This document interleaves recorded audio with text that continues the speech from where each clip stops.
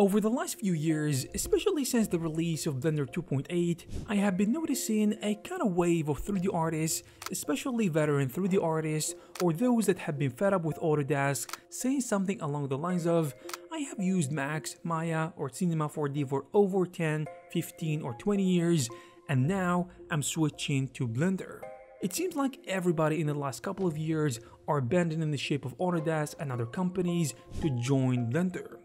But what about some professionals who say it is just a hobbyist 3D software? How did their perspective change? Or is it just the minority that have the loudest voices? So today, we're gonna try to answer the question, why are more and more 3D artists ditching Max, Maya and other 3D software for Blender? Or are they, really?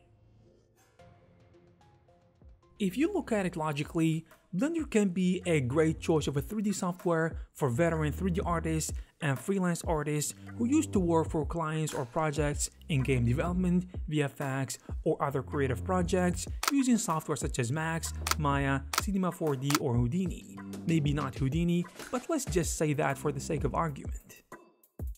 Before we continue, let me tell you about CGCircuit, which is a massive online platform for artists and creators that acts as a hub to learn, share, buy, and sell your assets all in one place.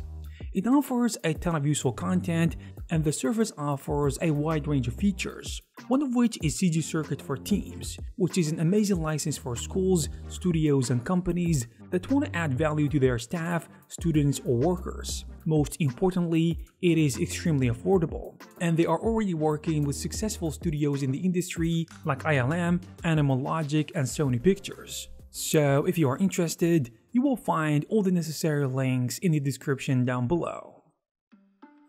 To be honest, I think, and many others may share my opinion, I think there was a time when Blender was not as good of a 3D software as it is today, and it was looked at as not good enough regardless of the fact of being free. Back in the day, I would say at least 10 years ago, Blender was not being taken seriously by the 3D community, especially professionals, because it wasn't perceived really well. And it was not great as it is today, to be honest. It had a reputation of being a 3D software for amateurs, and frankly, it does still to a certain extent in the eyes of some people. Back then, Blender had only a few but loyal users. Things, however, started taking a turn, especially after Blender 2.8 was released and the surge of attention it got. So more 3D artists, especially professionals, got interested. That was more than 3 years ago, but it feels like just yesterday. In my opinion, one of the best selling points of Blender 2.8 was first of all the user interface, which looks amazing now compared to the legacy software, such as the old version of Blender first of all, in addition to Max, Maya, Houdini, and Cinema 4D. To a certain extent, I feel like software such as Cinema 4D started to look like Blender at this point. What a coincidence, right?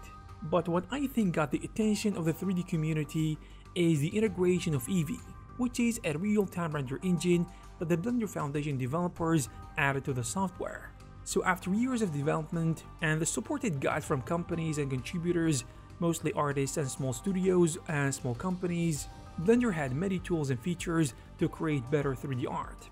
After this work funded by the aforementioned parties, Blender became equal to industry standard software or even better in some aspects. To a certain extent, other 3D artists working with other industry 3D packages started getting jealous of the rate of development and the trajectory of Blender development is taking, which is understandable to say the least.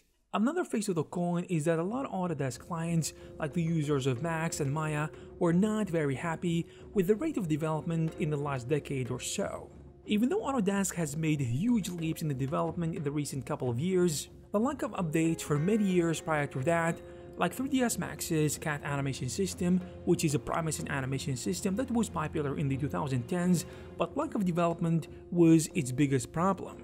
Particle flow is another thing that suffered the same fate to a certain extent, but luckily an independent developer called Tyson Abili rewrote the whole software and created a revamped version of the same particle system called TyFlow, which is now the kind of official, not so official version, if you know what I mean.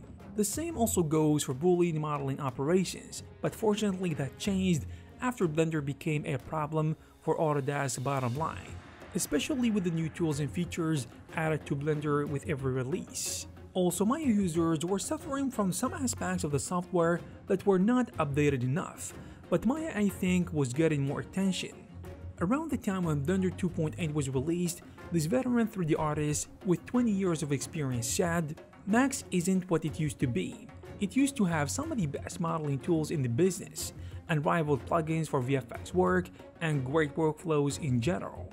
Watching each yearly Max release only add minimal updates makes it seem as though Autodesk has Max on autopilot as a cash cow and they aren't concerned with innovation, or even concerned with keeping up with the rest of the industry.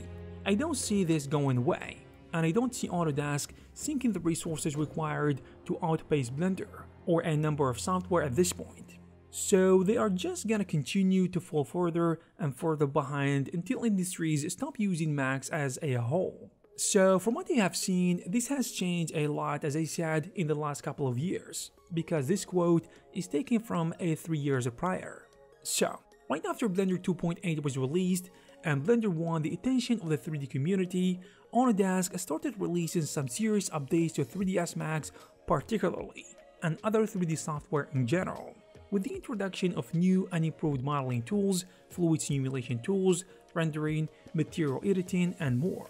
But still, Blender looks too good for the price tag of exactly $0. But if you are in the industry like game development or VFX, or you want to join the industry, if you're using Max, Maya, Houdini, or Cinema 4D, it is still a great option because it's gonna give you a lot of opportunities. And you shouldn't worry too much, because if you work at a studio, they have their third-party tools and specific custom-created tools that make software such as Max or Maya look great, especially when integrated with a studio's workflow. But now imagine that you are an independent 3D artist. In this case, Blender is gonna be ideal, because most of what you need is packaged in one place. Great and improved render engine like Cycles, amazing real-time rendering with Eevee, the ability to work on different 2D animation projects, especially in conjunction with 3D using the grease pencil, which makes things look really cool and fulfills the needs of many creators and small studios. Sculpting also is something that all major 3D packages don't have, because to be honest, software development companies see it as useless, since professional artists will use ZBrush for sculpting anyways. But for personal projects, freelance artists, or small studios, Blender sculpting tools can go a long way. Also, the addition of geometry nodes and simulation nodes opened the doors for many possibilities in modeling, animation, texturing, effects, and so on, and made Blender even more attractive as a 3D package. Another pain point for non-Blender artists that may want to make them start thinking about switching to Blender is simply subscriptions. There was a time when you could buy a Max or a Maya version and use that version for many years and then pay again for a new version when you think it is worth upgrading or whatever the reason might be.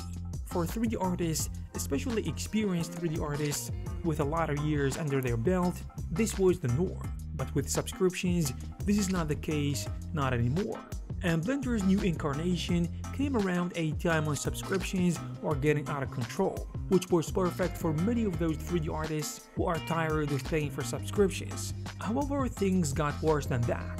When they didn't think things can go worse, Autodesk kept raising prices for about $100 each year, or about 5% yearly. For many, the price you can save on subscriptions is extra cash that you can buy assets with, materials, 3D models, add-ons, you name it. But luckily, Autodesk introduced 3ds Max and Maya Indie. I'm not sure if Blender is the real reason, but the timing is very sus, if you ask me. So what do you think? On a side note, I think the majority of 3D artists that say they will switch to Blender after many years are not using it for work professionally in the industry inside a studio. I mean inside an actual studio full time. This is simply because they will have to use the 3D software that their employers chose for them for the most part. And more likely than not, they are industry standard software like Max, Maya, Cinema 4D, ZBrush, Houdini, and so on. Also, I don't think that game developers and VFX studios, especially big ones, wait for mommy Autodesk to make tools for them. They have technical artists who develop amazing third-party tools that you can only dream to touch. So guys, if you found this video useful, please give it a thumbs up.